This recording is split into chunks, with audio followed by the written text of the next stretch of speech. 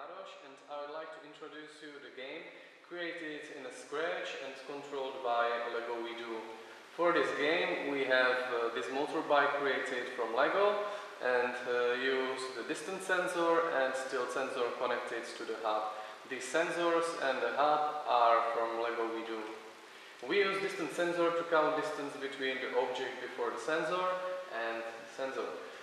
When we are close to the object, it means that in our game we go forward with our motorbike, in other case we go backward.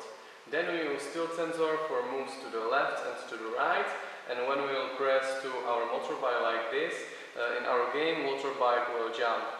So now let's show how the game looks like. Here we have our motorbike, then there are some objects like police cars and the roadblocks. It means that when we will crash to a police car or roadblock, we will lose one life. In the beginning of the game we have 3 lives. During the game, in the road there can be objects of the helmet, and it means that when we have less than 3 lives and we will take this helmet, our life will rise about 1 life. On the right side, during the game there can be some attentions about rising the speed of the game. So now let's start the game. So as you can see, when I go to the front, too close to the object, my motorbike will go forward, in our case to the backward.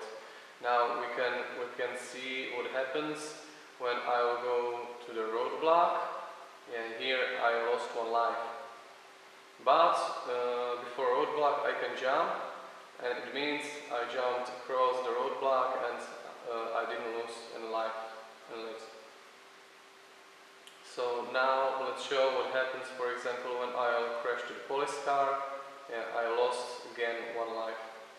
But when I'll take the object of the helmet, my lives will rise up about 1. So now on the right side you can see the tension about the speed will rise in 100 meters, now about 50 meters. So after a while the speed will rise like this, as you can see. When I lose all my lives, the game will be over.